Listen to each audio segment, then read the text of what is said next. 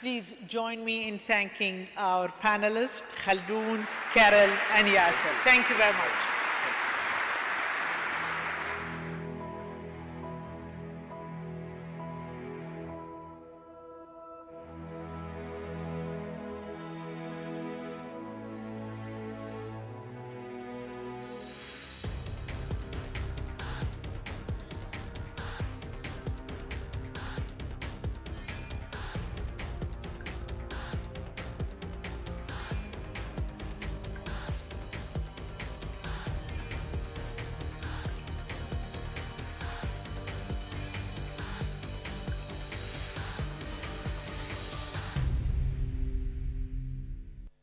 Ladies and gentlemen, please welcome to the stage Prime Minister of the Islamic Republic of Pakistan, His Excellency Imran Khan. And from Sky News Arabia, our moderator, Ms. Lubna Boza.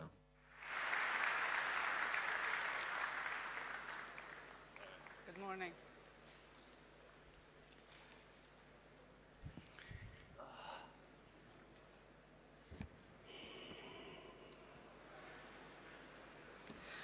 Good morning. Good morning, Your Highnesses, Your Excellencies, ladies and gentlemen.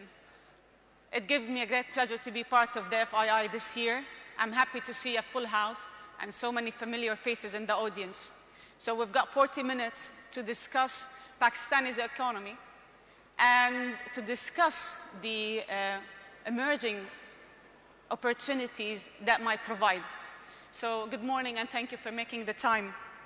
Your Excellency, you've assumed office as Prime Minister in August 2018 with a mission to achieve Naya Pakistan, new Pakistan. Tell us more about it.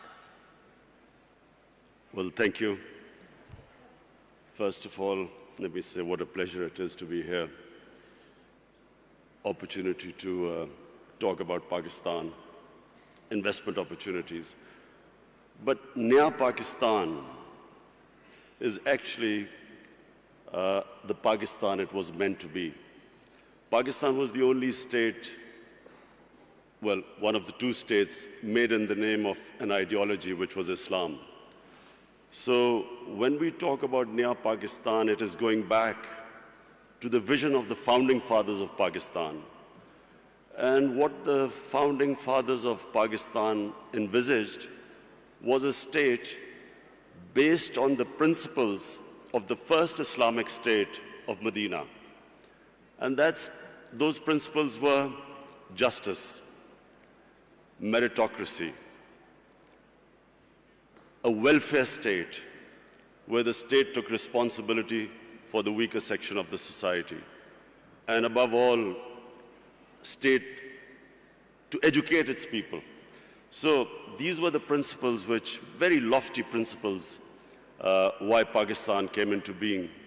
So when we talk about Naya Pakistan, it means going back to the principles of what the founding fathers stood for. And hence, the struggle to educate our people, develop our human resources, strengthen our institutions, especially of justice. Sadly for us, some of those principles are more visible in, say, the Scandinavian republics, say in Switzerland, say in New Zealand, than in Pakistan, what was supposed to be an example for what an ideal Muslim state was supposed to be. You've mentioned so many important points that I'm going to go back to one by one. So working on human capital, fighting corruption, empowering the economy. Walk us through the economic agenda of your government now. Well, you know, we have been in power for 60 days. We have inherited two big deficits, fiscal deficit, current account deficit. And so the immediate concern for our government is to increase our exports. We need to increase our exports because we have shortage of foreign reserves because of our current account deficit. We need to get more remittances through the banking channels, because there are about 8 to 9 million Pakistanis who work abroad, who are living abroad. So we need to bolster our foreign exchange reserves, immediate improvement in exports, giving incentives to the exporters, getting Pakistanis to send remittances through the banking channels, because then we would have enough dollars. At the same time, clamping down on money laundering. It's a problem in most of the developing world where the money leaves the country through illegal channels. And then create the opportunities for investment. So these are the immediate measures we have been taking in these 2 months. Obviously, to get through this difficult period, we're looking for loans. And that's actually my next question, because with such an ambitious agenda, you require resources. How does your government plan to overcome the existing financing gap? Are we talking about loans, IMF program? What are the options you have on the table? Well, whatever reforms we do today, the impact will be in maybe 3 months, 6 months, a year's time. So right now we need to have loans to go through this difficult period of repaying or servicing our debts for our imports. So we are talking to both IMF, and also we are talking to friendly governments that we could go through this difficult period to get loans. So you might be applying for another IMF program? Yes, we're talking to the IMF. What we are hoping is that we can do a bit of both, get some loans from friendly governments, at the same time get a loan from the IMF. And so to go through this period, which we feel we have a tough period for the next 3 to 6 months. I'm going to go back to the point you mentioned in your first answer. So during your victory speech, your main point was fighting corruption in Pakistan and powering the economy. How is your government aiming to ensure transparency so you can revive the investors' confidence in Pakistan and investing in Pakistan? Firstly, Lubna, you must understand that corruption is what makes a country poor. Corruption is the main difference between the developed world and the developing world. Countries are not poor because they lack resources. For instance, Congo has so many resources. It's one of the most resource-rich area in the world, as opposed to Switzerland, which comparatively hardly has any resources. The difference is that what corruption does is, it does 2 things. One, it destroys state institutions. When the ruling elite is corrupt, it can only make money by destroying all those institutions that are check and balance in the way of corruption. And secondly, corruption diverts money from human development to mega projects which give mega kickbacks, which leave a country indebted. So Switzerland is one of the most prosperous countries in the world because it has very good governance. It has strong state institutions, and it uses the money to develop its human resources. So in Pakistan, the challenge is, how do we strengthen our institutions enough to make it impossible for people to be corrupt, or corruption at a level which is manageable? And secondly, divert the resources to develop our human resources. This is the challenge of Pakistan. So what we've been trying to do since we've been 60 days in power is to strengthen the state institutions, develop meritocracy. The reasons why state institutions get destroyed is because cronies have been put in key positions who then, once there is no meritocracy in a state institution and there's no rule of law, the state institutions do not prevent anyone from stealing money from the country. So this has been the main agenda of our party. And then secondly, to prioritize institutions that will help the exporters. So hence, we have made all the laws at the moment to help our exporters. Unemployment also is a main concern for you. You've been very concerned about youth unemployment, training youth to be able to find jobs and creating jobs. Tell us more about the agenda in that particular field. Pakistan has 100 million people below the age of 35.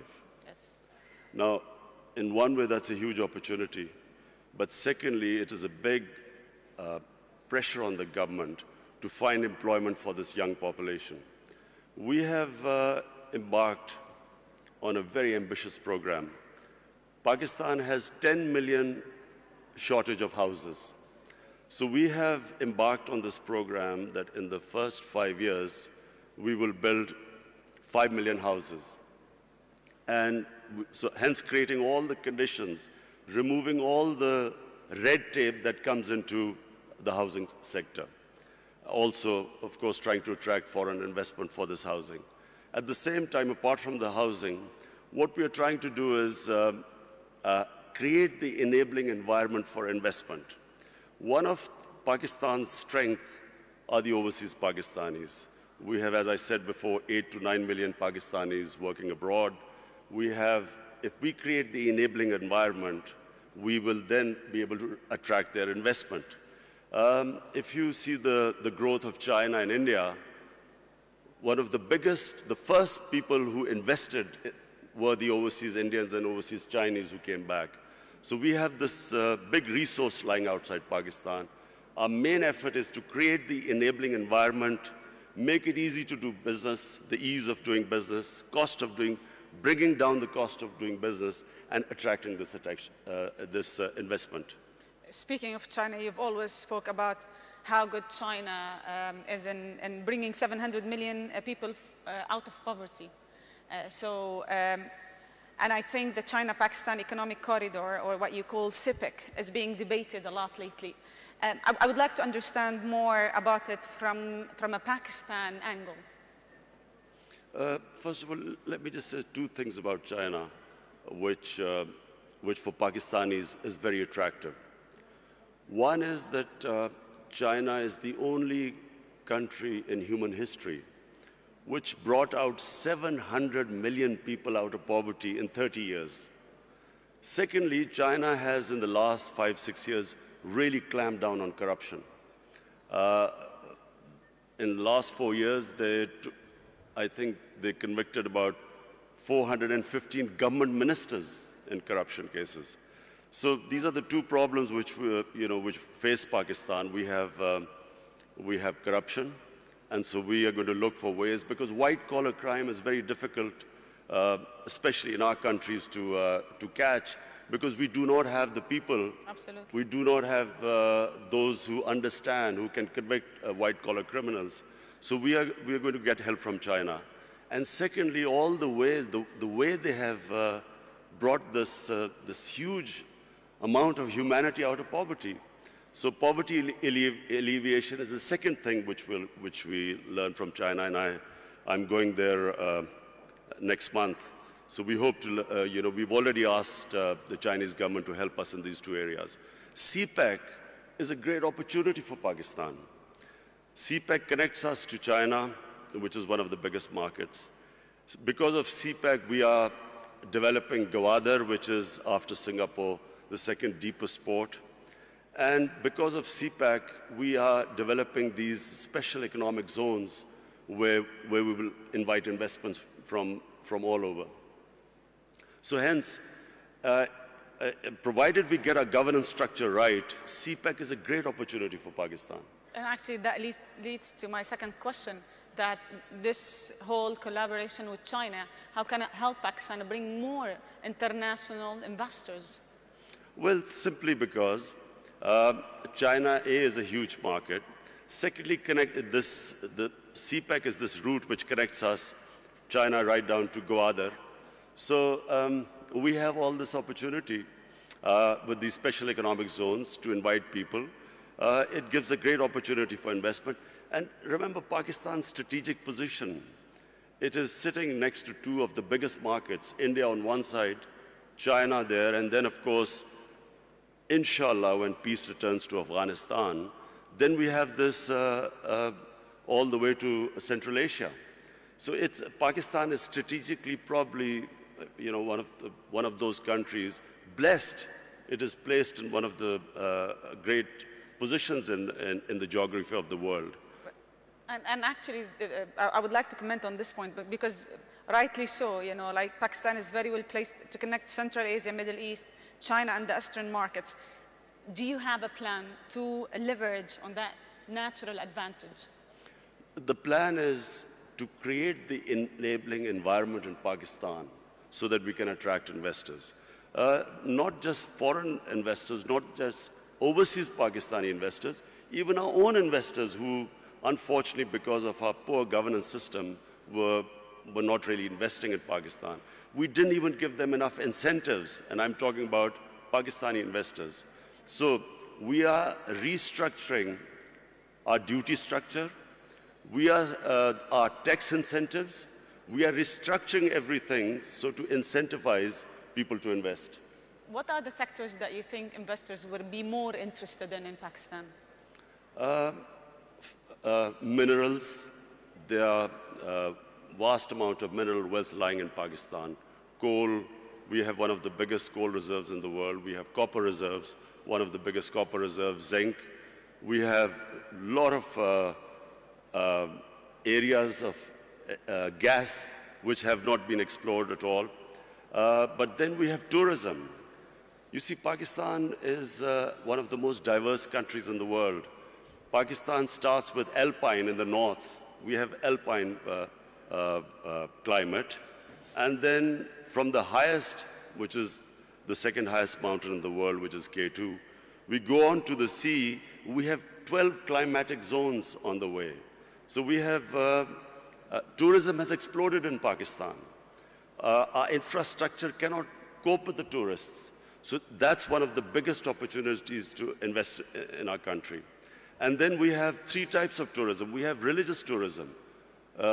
North of Pakistan was the center of the Buddhist civilization. We have the oldest civilization in the world, which is the Indus Valley civilization in Mohenjo-daro. Peshawar is one of the oldest living cities in the world, 2,500 years old.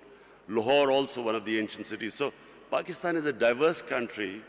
It's unfortunately because of the war on terror, last 13, 14 years, we had this turmoil where tourism disappeared. But in the last 2 years, we have all records of tourism have been broken in our country. So that's a great area to invest. So you've mentioned 2 points, tourism and energy. You've spoken enough about tourism and what should happen and how the investment should be. But on housing is also, of course, 5 million houses we are building. That's another area we're expecting investment from abroad. Let me talk about energy, because I think finding a sustainable fuel and gas supply by investing in Pakistan's own production is vital for your economy. What's your plan to reducing energy dependency and really inviting international investors and local investors to invest in that particular field? You see, we have hardly had any investment in our mineral resources. And one of the reasons, as I said again, in the last 15 years, was this war on terror, where we became the center of terrorism, suicide attacks, and so investors would not come to Pakistan. Then we had last 10 years very poor governance, corruption. We did not give enough incentives for investors to come to our country. Now, thanks to our security forces, our intelligence agencies, Pakistan has controlled terrorism. It's within Pakistan now, we have really clamped down on terrorism. It's very secure. We still have problems, terrorism coming from Afghanistan, but that's why we are hoping that these peace talks, hopefully peace talks between Taliban and the Americans, we hope that once Afghanistan settles, then not only will there be no terrorism within Pakistan, but then we have this access all the way to Central Asia. So we did not have investment coming into our gas, into our other minerals, because we had turmoil in our country. Now with peace and stability, we have people coming in. We have some of the big giants in the energy sector now showing interest. In fact, in December, I think Exxon is coming in Pakistan. They're coming back to Pakistan. And also we want to give incentives for the people in the investors in the energy sector to come and invest in our country. Your Excellency, from here, from the FII, what message do you want to give the world about Pakistan? The message is that Pakistan is a country with great potential. In the 60s, Pakistan was growing faster than almost any country in Asia, and that's because we had the best governance system. We unfortunately lost our way. In the 80s, we ended up in what was the Afghan Jihad. We then had remnants of the Afghan Jihad throughout the 90s. 9/11, post 9/11, we suffered from terrorism. And then our governance system also, unfortunately, did not enable us to attract investment. Now, Pakistan, in my opinion, is ready. I repeat, the biggest resource in Pakistan are the 100 million Pakistanis below the age of 35. It's a huge potential in the country.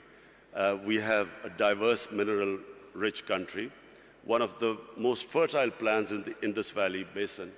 So today, the country stands where it is probably right now is the best time for investors to come to our country. Thank you very much. I'm going to open the floor now for some questions. We've got around 10 minutes. So if you have any questions, please just mention your name and your institution. We've got some mics.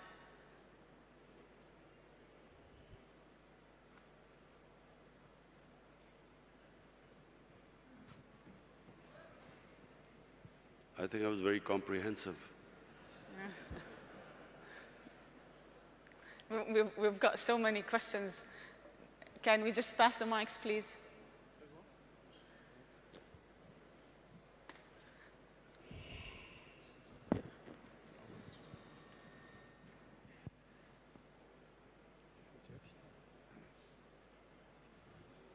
Bismillah ar-Rahman ar-Rahim. Your Excellency, welcome to Saudi Arabia. Okay, welcome. Saudi Arabia businessmen are really very much looking at investment opportunities in Pakistan. We have a lack of information. I think we need to strengthen the economic section of the Pakistani embassy in Saudi Arabia so that the Saudi businessmen have full information. We believe, from our experience, with the expertise of Pakistanis working in Saudi Arabia, who really shared with us our experience of development, they really show a potential to build a great country in Pakistan, like helping us to build a great country in Saudi Arabia. So we are looking forward to get more information about Pakistan because many Saudi businessmen are interested for investment in Pakistan. Thank you. Thank you. I have spoken to His Highness Prince Salman, and he is already organizing businessmen from Saudi Arabia to come to Pakistan to invest. So we look forward.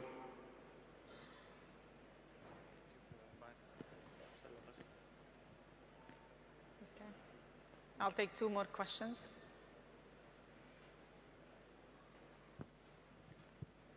Okay. Hi, Imran. I'm Vikram from Tech Mahindra. Very inspirational talk. You did mention about 100 million people below the age of 30. And you mentioned about minerals and oil and gas. Don't you think information technology also could be an avenue for Pakistan? Yes, Vikram. Information technology could be one area where we could not only improve our exports, but also provide employment to our young people. Unfortunately, we did not concentrate, like India did, in information technology. We've got left a bit behind, but now we are concentrating, organizing our IT sector so we can develop it. Yes.